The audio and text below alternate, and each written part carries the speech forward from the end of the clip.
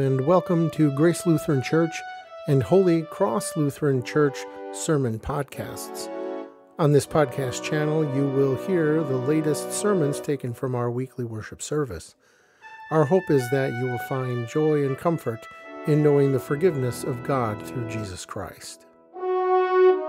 Someone in the crowd said to Jesus, "Teacher, tell my brother to divide the inheritance with me." But he said to him, "Man, who made me a judge or arbitrator over you?" And he said to them, "Take care and be on your guard against all covetousness, for one's life does not consist in the abundance of his possessions." And he told them a parable, saying, "The land of a rich man produced plentifully, and he thought to himself, 'What shall I do, for I have nowhere to store my crops?' And he said, 'I will do this. I will tear down my barns and build larger ones. There I will store all my grain and my goods. And I will say to my soul, Soul, you have ample goods laid up for many years. Relax, eat, drink, and be merry.' But God said to him, 'Fool, this night your soul is required of you, and the things you have prepared, whose will they be? So is the one who lays up treasure for himself and is not rich toward God.' This is the gospel of the Lord. Praise to you, O Christ." You may be seated. We all want to live a good life. I mean, we want to have the best life now that we can possibly have. And there is plenty of peer pressure and advertisements to make us feel this way. Financial security, good health, no worries about our future, a nice place to live, happy family life, good friends and neighbors. Who doesn't want all of that? Your best life is now.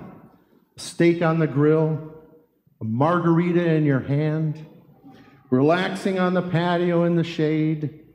Take life easy. Eat, drink, be merry. There's nothing wrong with that, right? I mean, after all, our reading in Ecclesiastes today says as much, that this is about as good as it gets.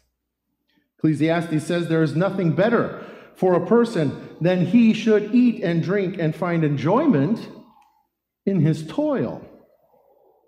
In fact, not only Ecclesiastes, but all our readings today deal with the idea in one way or another. What is the good life for you? Can you have your best life now? Is there wisdom to guide you as you live your lives in this world, your lives under the sun, as Ecclesiastes puts it? King Solomon is the likely writer of the book of Ecclesiastes, probably later in his life. He's seen it all. He's done it all. He's had it all. All the wealth, all the prosperity, a harem, wining and dining in luxury, good times you can imagine. And now he's reflecting back on all that. He sounds a little jaded, a little cynical, to say the least. Vanities of vanities, says the preacher, Solomon. Vanity of vanities, all is vanity. Meaning everything is empty and has no meaning.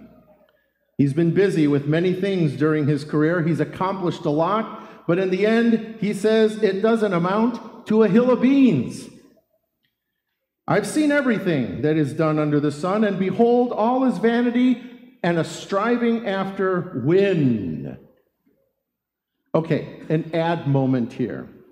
This passage reminds me of a line from a movie my son and I used to watch called Team America, by the producers of Writers of South Park. At one point in the movie, a person exclaims, "Now I've seen everything." To which the other person questions, "Did you ever see a man eat his own head?"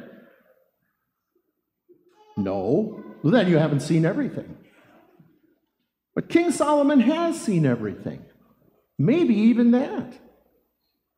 He's done everything, and he confesses, "There is nothing new under the sun that I have seen."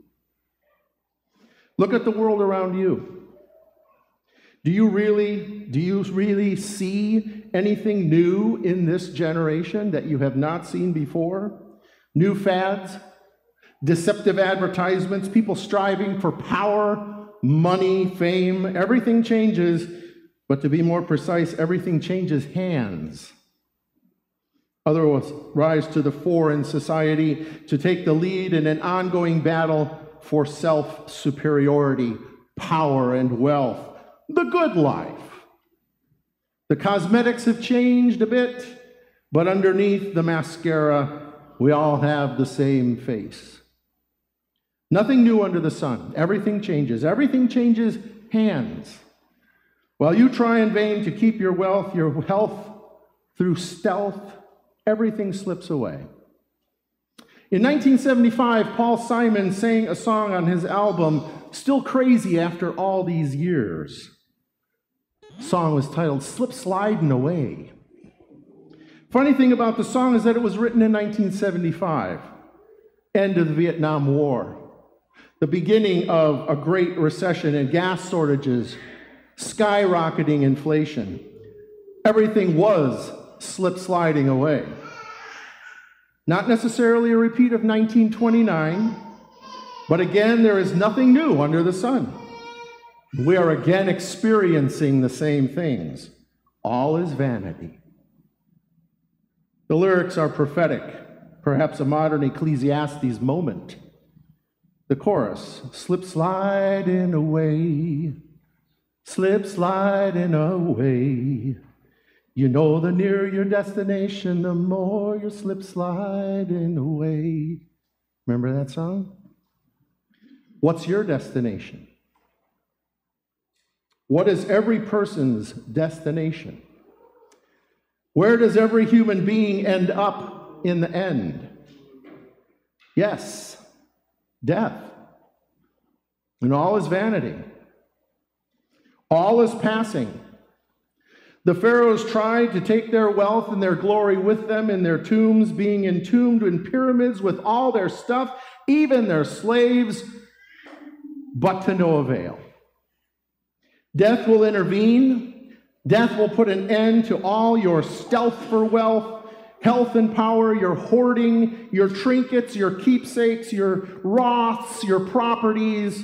No amount of makeup will cover up that old face. No amount of Rogaine or Cialis will lengthen your longevity nor preserve your posterity. You can't take it with you, as the saying goes. Solomon says, so I turned about and gave my heart up to despair over all the toil of my labors under the sun. And Ecclesiastes laments, what has a man for all the toil and striving of heart with which he toils beneath the sun? For all his days are full of sorrow, and his work is a vexation. Even in the night his heart does not rest. This is also vanity. It's a good question. And it's one the rich fool in Luke's parable did not consider. He was having his best life now, and where did that get him? This rich man was doing very well by the world's standards. His only concern was that he needed more room to store all his stuff.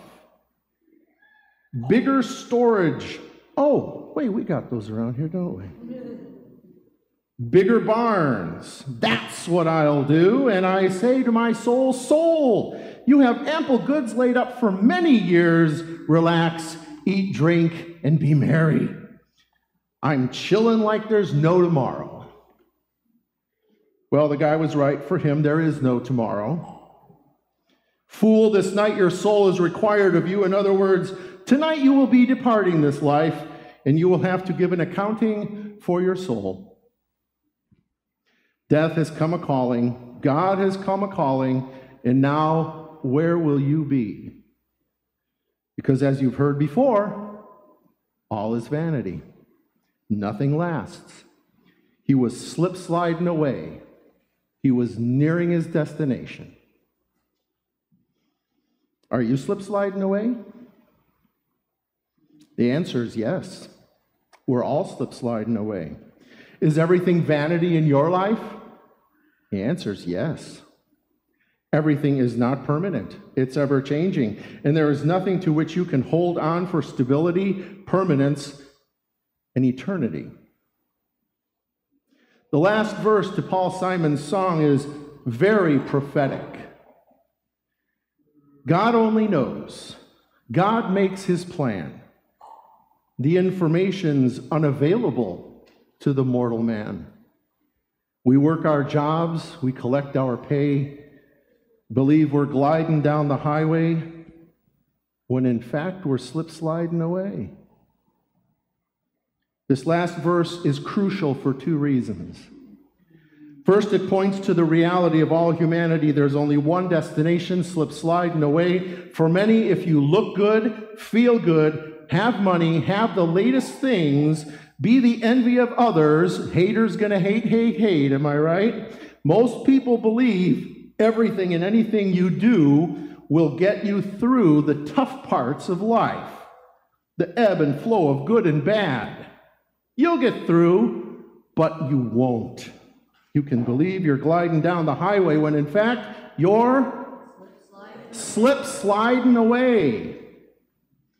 Because if you live life without God, you can only trust and confide in one thing, and that's yourself. What you yourself can do, and the storehouses that you make in your own life. If you live life without knowing God, you do not and cannot understand that what you do or have is vanity. Because what you do or what you have is where your hope lies. Scrambling, planning, living for the now is life. But this last verse is crucial for a second reason. The word crucial comes from the word cross. The cross is the crucial reason, unknown and unsung in Paul Simon's song. He is the hope for all who are slip-sliding away. Contrary to the lyrics, God does know. He alone knows that humanity has rejected him, has lost sight of him, and no longer cares for him. They don't know that he cares for them and wants them to return to him. Because of this, as the lyrics say, God makes his plan. But contrary to the lyrics, the information is available to and precisely intended for the mortal man and woman, for you and for me. In fact, this information is intended to be read, preached, taught, sung, and confessed to the mortal man and woman.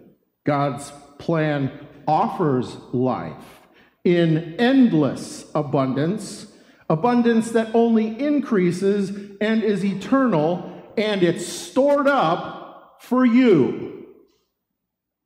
He offers hope that defleets inflation.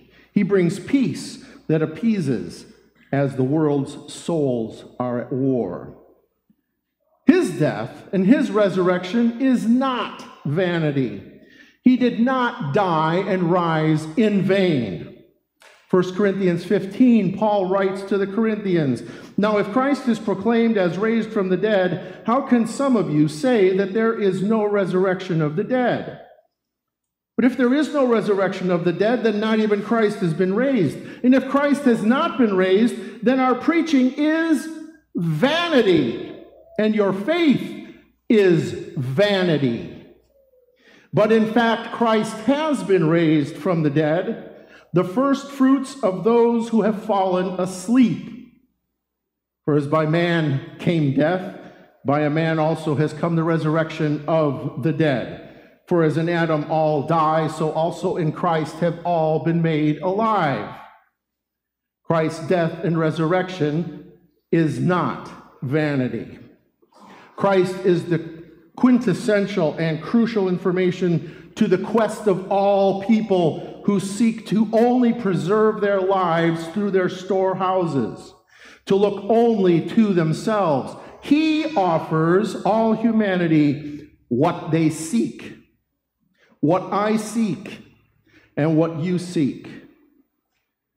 God's plan washes off the cheap, vain mascara, the deception, the false hopes and persuasions offered by this world to reveal that He is the way, the truth, and the life. That nobody comes to the Father but by Him. He gives you resurrection hope to understand that your life, your health, your wealth, and vanishing years are vanquished in the only victorious vanguard against death, His Son.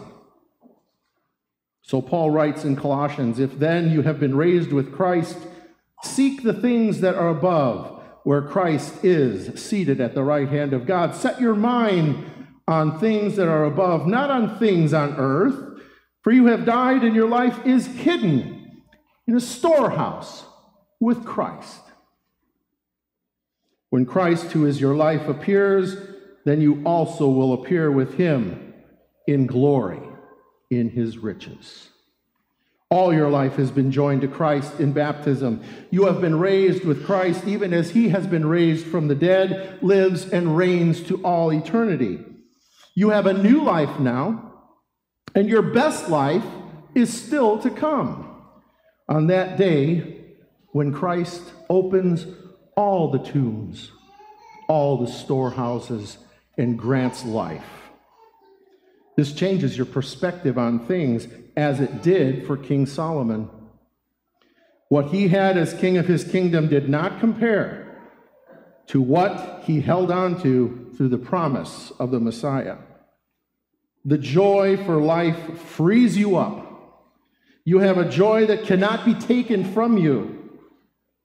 You know where our true life is found, and it ain't in stuff, and it ain't slip-sliding away. Nothing slip-slides away for believers in Christ. Ecclesiastes says there's nothing better for a person than he should eat and drink and find enjoyment in his toil. This also I saw is from the hand of God, for apart from Him, who can eat or have enjoyment? It's the apart from God living of life that is the problem. With God, through faith in Christ, now we can receive and enjoy the blessings of this life as coming from the hand of God. We can eat and drink and be merry with thankful hearts. Yes, by all means, including and especially when Christ invites you, come, eat and drink my body and blood for the forgiveness of sins. Eat, drink, and be merry. Rejoice in the life Christ gives you here free of charge.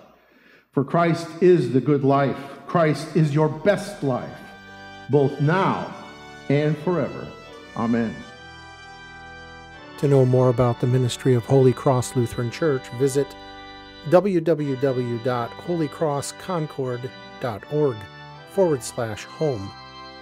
You can find all the sermons on your favorite podcast channel at gracealoneonline.org/sermons. May God bless your day.